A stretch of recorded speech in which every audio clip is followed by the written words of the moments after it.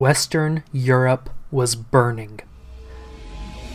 The Roman Empire had, for generations, kept civilization safe and the barbarians at bay. While villagers tended to their daily life in the plains of Gaul, Roman legions fought hard against the constantly invading Germanic tribes. This was the status quo for centuries. Of course, the occasional Germanic horde would break through Roman lines and devastate the Roman countryside, but for the most part, things were relatively safe. And then, with infighting and economic issues, the Romans became weaker. These invaders crossed the border and raided the interior more often. From usurpers and pretenders, secessionists and barbarians, the fields of Gaul steadily became less and less safe. Finally, it was becoming clear that the Roman Empire was on the verge of collapse. Emperor Majorian ordered military officer Aegidius to keep control over Gaul in 457 CE. But Majorian was assassinated in 461 CE in a coup led by the Germanic Roman Ricimer. Aegidius decided to continue Majorian's orders and refused to follow the illegitimate Roman government, effectively breaking the fallen Gaul away from the rest of the empire. Nevertheless, Aegidius's new Kingdom of Soissons faced invasion by Visigoths and Burgundian Germanic hordes, only barely managing to keep hold of the northeast, bordering another Germanic tribe known as the Franks. The Franks were well known to the Romans, originally forming a collection of West Germanic tribes like the Cherusci, Chatti, and Batavians, who, as one unit, fought the Roman Empire during the 260 CE, pushing as far as Hispania and running rampant for a decade, until they were ultimately pushed back. Over the years, the Franks had developed a unique relationship with the Roman Empire, in contrast to the relationships the empire had with other tribes. At times, the Franks seemingly wished to emulate the Romans and their civilization, and though there were certainly times they were enemies, there were also times when the Franks served the Romans as allies. However, the gradual fall of the Roman Empire complicated things. By the time of the fall, the Franks, or rather a specific tribe known as the Salian Franks, were under the control of the unusually long-haired Merovingian Dynasty, a dynasty descended from Frankish leaders placed in charge by the Roman Empire and well integrated into the Roman systems. Though they descend from the Roman collaborator Clodio, this dynasty was named after his descendant Merovec, of which we know very little about. Some sources seem to suggest that Merovec was a son of Clodio who may have been adopted by the Roman officer Flavius Aetius. Merovec may have been in a dispute for the Salian Frankish throne with other siblings, which may have been used as an opportunity to strike by the Hunnic Empire. Under this theory, Merovec would have served with the Romans in the Battle of the Catalaunian Plains in 451 CE. Merovec's son Childeric, on the other hand, properly starts the story of the Merovingian Dynasty and post-Roman Frankish history. From this point, the Franks would rise until they eventually became the countries that brought the light of Rome back to the Western world, and their Frankish Empire, or Francia, would become the father of Europe, founding nation-states we know of today. This documentary will focus on the beginnings of the Merovingian dynasty, their rise to power, and the life of their king Clovis, who brought Christianity to the Franks.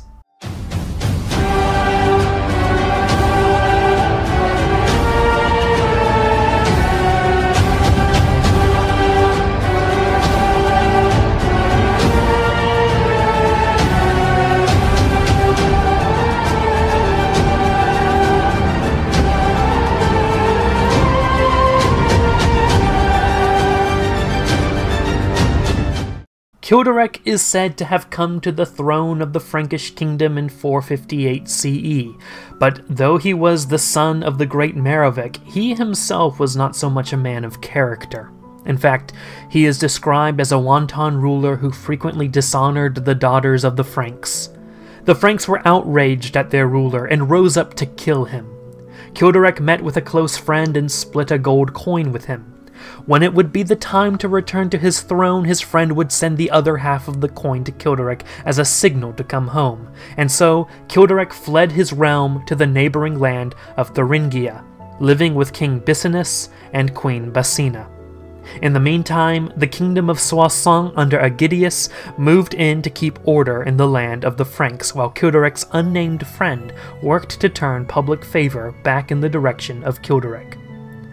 Eventually, after 8 years, the Franks began to miss their old king, and Childeric received the second half of the coin. Childeric victoriously returned to the Frankish kingdom, assuming his place on the throne once again and liberating his realm from Soissons occupation. It wasn't long afterward that Queen Basina arrived at Childeric's home, explaining that she had fallen in love with Childeric while he was in Thuringia, and that she wanted to be with him and not her husband. Together they would have a child, a young boy who would be known as Clovis, and the future great king of the Franks. Childeric continued to lead the Franks to greatness, allying with the Soissons Romans in battles against other Germanic invaders, like the Battle of Orleans against Theodoric II of the Visigoths. Saxons also had penetrated deep into Gaul, and Childeric led the Franks to victory against them, crushing the Saxon king Adovacrius on land and at sea, and joining sides with a Roman count named Paul to do so. Despite plagues and earthquakes, the Franks continued to push against the other Germanics.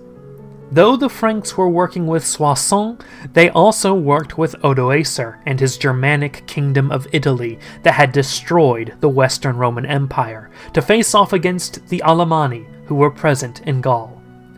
Though Childeric had led the Franks in many victorious campaigns in the chaos that was the fall of Rome, he was nothing compared to his son Clovis, who would succeed him following Childeric's death in 481 CE.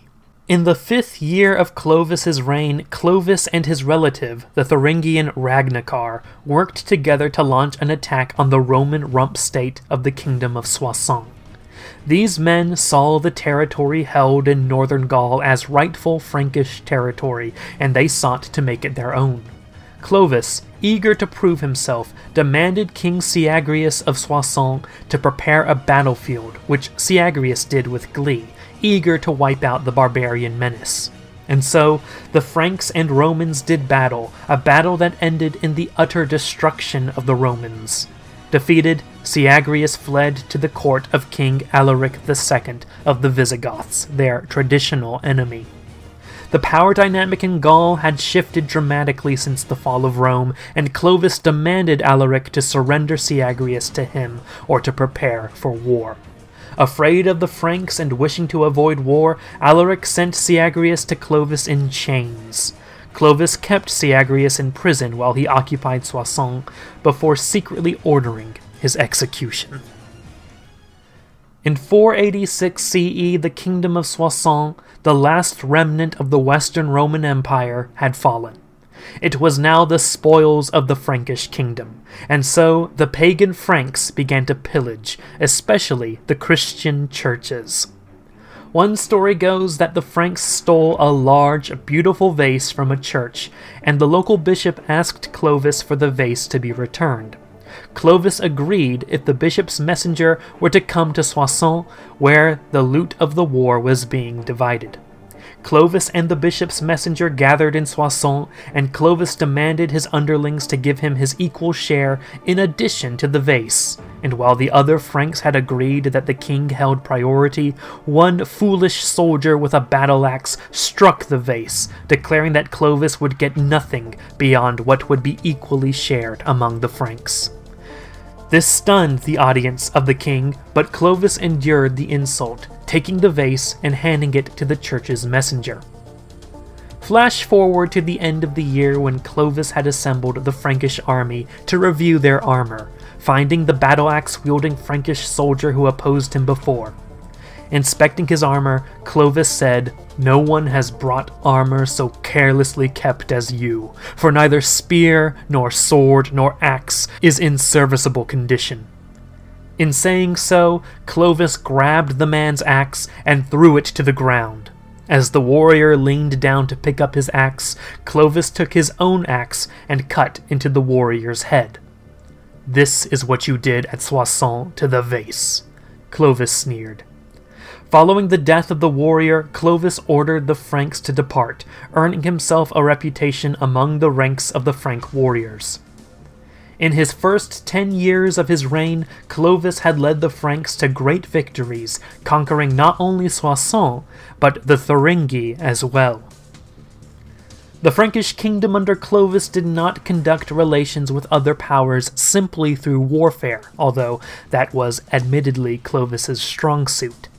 But diplomacy was used as well through the use of traveling embassies sent by the Franks to other countries. During one such embassy to the neighboring kingdom of Burgundy to the southeast, which was dominated by the Germanic Burgundians, who carved their own piece out of Gaul, the Frankish embassy met a woman named Clotilde. Clotilde was the granddaughter of King Gondioc, and the daughter of a man named Chilperic, who had been killed by his own brother.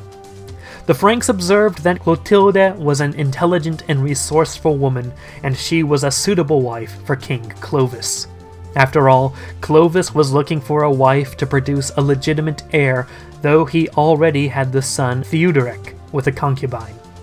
After explaining their discovery to the king, Clovis asked the king of Burgundy for Clotilde's hand in marriage. Partially fearing that the Frankish kingdom would conquer Burgundy should he refuse, the king of Burgundy accepted Clovis's proposal, and the two were married. However, problems soon arose within the marriage between Clovis and Clotilde. For one, Clovis was the pagan king of a pagan land, while Clotilde herself was a Christian. Upon the birth of their first son, Ingomer, the two argued about a Christian baptism for the child. Clotilde was insistent that Ingomer receive his baptism, but Clovis was against it. Finally, Clotilde set up the baptism, but the infant died mere moments after his baptism, still wearing his white garments. Clovis was outraged at the death of his son and claimed that, had Ingomer been dedicated in the name of his gods and not hers, Ingomer would still be alive. However, Clotilde believed that Ingomer's death happened for God's own reasoning. Ingomer was never meant by the Creator to stay in this earthly realm for long.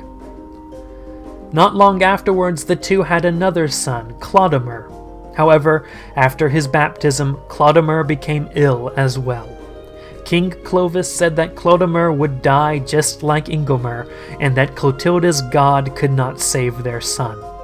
However, Clotilde continued her prayers to God, and Clodomer became well, surprising Clovis. Despite the incident, Clotilde still could not convince Clovis to convert to Christianity.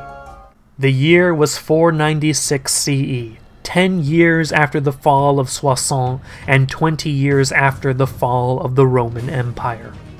A neighboring group of Franks called the Ripuarian Franks under King Sigobert fell under attack by Alemanni Germanic forces. In order to support his Frankish allies, Clovis took charge of the troops and countered the Alemanni in the Battle of Tolbiac. The battle was fierce and bloody as Frankish soldiers began to fall one by one. It started to seem to Clovis that he was going to lose the battle and the kingdom he had worked so hard to build. Desperate, Clovis prayed in remorse. Jesus Christ, whom Clotilde asserts to be the Son of the living God, who art said to give aid to those in distress, and to bestow victory on those who hope in thee, I beseech the glory of thy aid with the vow that, if thou wilt grant me victory over these enemies, and I shall know that power which she says that people dedicated in thy name have had from thee, I will believe in thee and be baptized in thy name.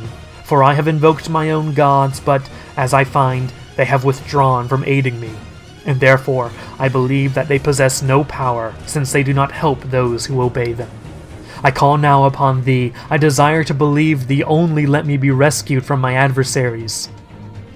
And, to Clovis's surprise, the prayer worked. The Alemanni king was slain, and upon seeing this, the Alemanni turned back and fled from the battlefield in great numbers. With no leader, the Alemanni are said to have surrendered and submitted to the Franks, declaring Clovis to be their king and throwing themselves at his mercy. Clovis congratulated his men and returned home, where he privately spoke with Queen Clotilde about what had happened at the Battle of Tolbiac. He had won victory simply by calling on the name of Christ, and that the old gods had abandoned him. In secret, Clotilde contacted Remigius, the Bishop of Rheims, and who would later be venerated as a saint, who came to speak to Clovis about Christianity, a conversation that Clovis was open to hearing. While Clovis had accepted Arianism, a Christian sect that was widely seen as a heresy, it was Saint Remigius that helped Clovis convert to the proper Orthodox Catholic Church. Clovis agreed with the doctrines of Christianity, but was hesitant to do so in public, as his pagan realm wished to have a pagan king, surely. Nevertheless, Clovis went to speak with the Franks, and, to his surprise, they are said to have expressed that they wished to become Christians.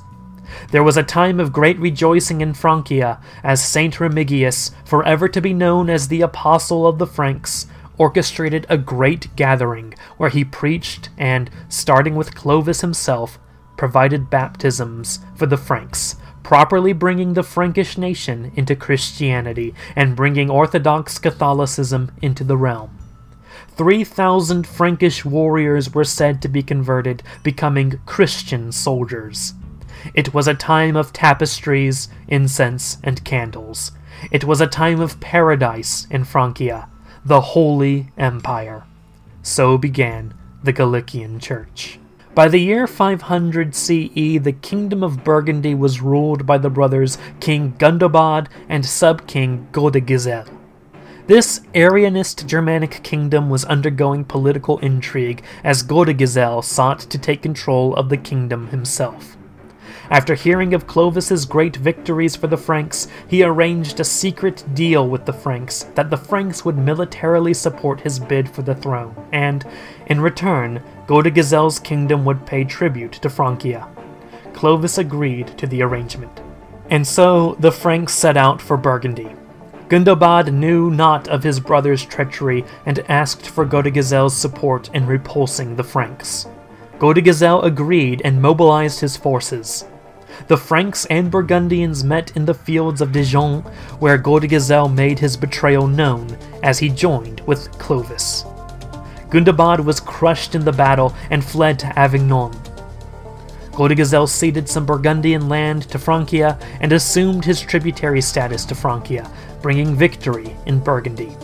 In the meantime, Clovis expanded his army and marched out against Gundobad. However, Gundobad had a wise and charismatic friend named Aridius, and the exiled king confided with his friend. Aridius decided to pretend to defect to the Frankish side and to convince Clovis to spare Gundobad's life and kingdom. Gundobad simply had to accept whatever Aridius could get Clovis to send. And so, Aridius did just that and convinced Clovis to accept Gundobad and his land as a tributary fief as well. Gundobad quickly accepted the offer and promised to continue to pay his tribute. This moment of relief did not last, as in 501 CE, Gundobad ceased selling tribute to Francia and launched a coup against Godegisel, surrounding his capital in Vienne and storming it. Frankish soldiers were present in Vienne when it fell, but Gundobad gave orders not to harm the Franks. Instead, the Franks were captured and sent to Alaric II of the Visigothic kingdom to the west. Gundobad slew his brother and the Burgundian Senate, taking full control over Burgundy himself. While Clovis did not take direct action against the treacherous Burgundians, he did meet with King Alaric II of the Visigoths, who wished to avoid war. In return for some lost Visigothic territories, Alaric II returned the Frankish hostages to Clovis. However, tensions between the two states were rising, especially as the Franks believed the Christians living under Visigothic rule wanted to be under the rule of an Orthodox Catholic leader, and not the Arianist Visigoths. Despite the attempt at peace in 501 CE, Clovis collected and integrated fellow Orthodox Catholic Armonici in the north of Gaul and launched an invasion of Visigothic territories in 507 CE, seeking to liberate the Orthodox Catholics of Gaul. The Visigothic and Frankish armies met in the Battle of Voile. I don't know how to say this. Vouille.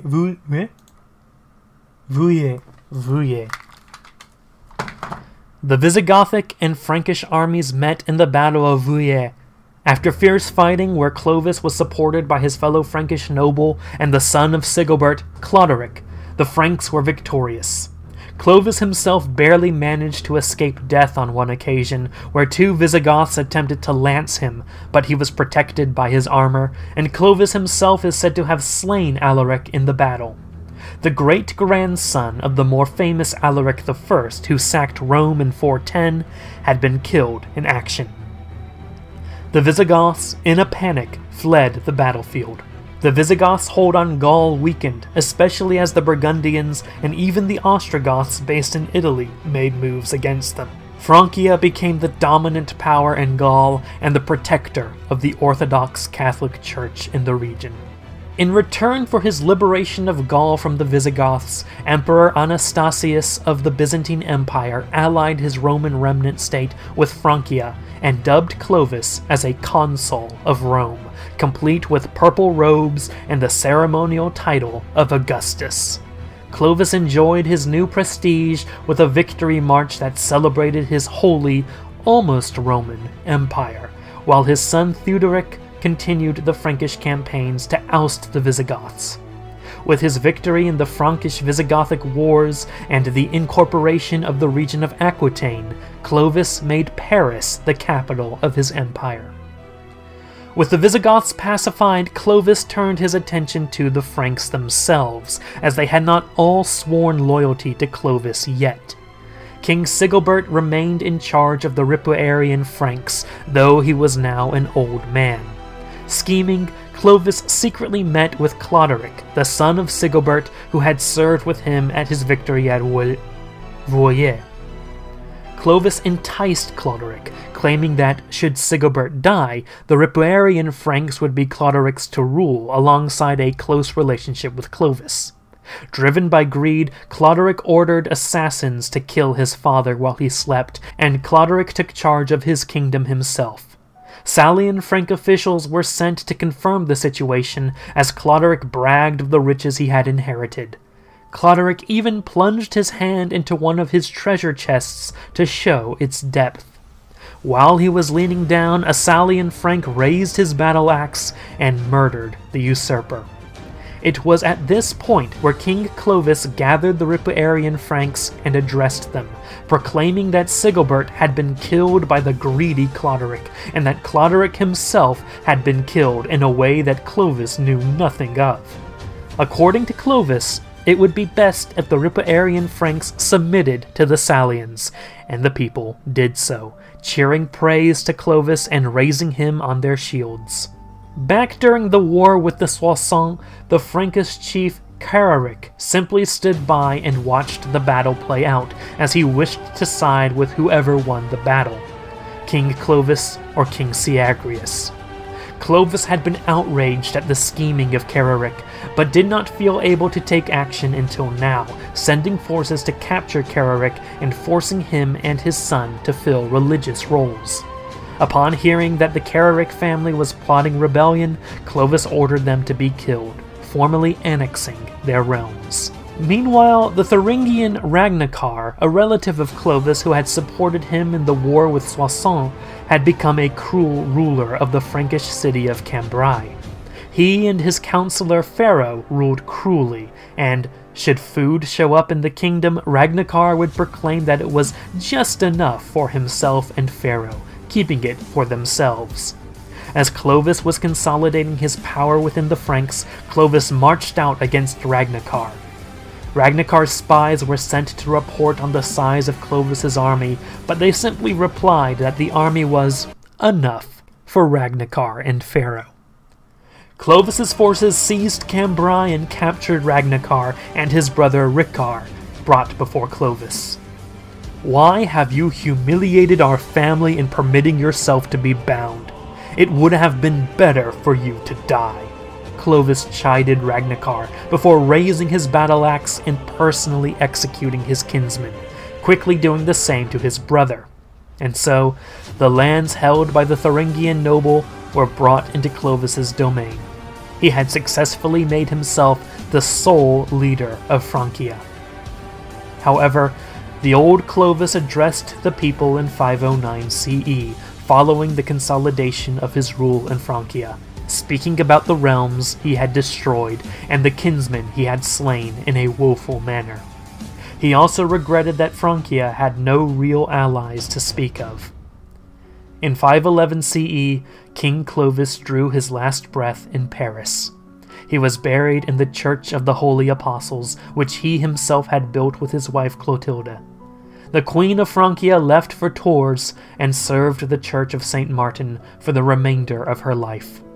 Clovis was dead, and the golden age of the Merovingian Dynasty had come to an end.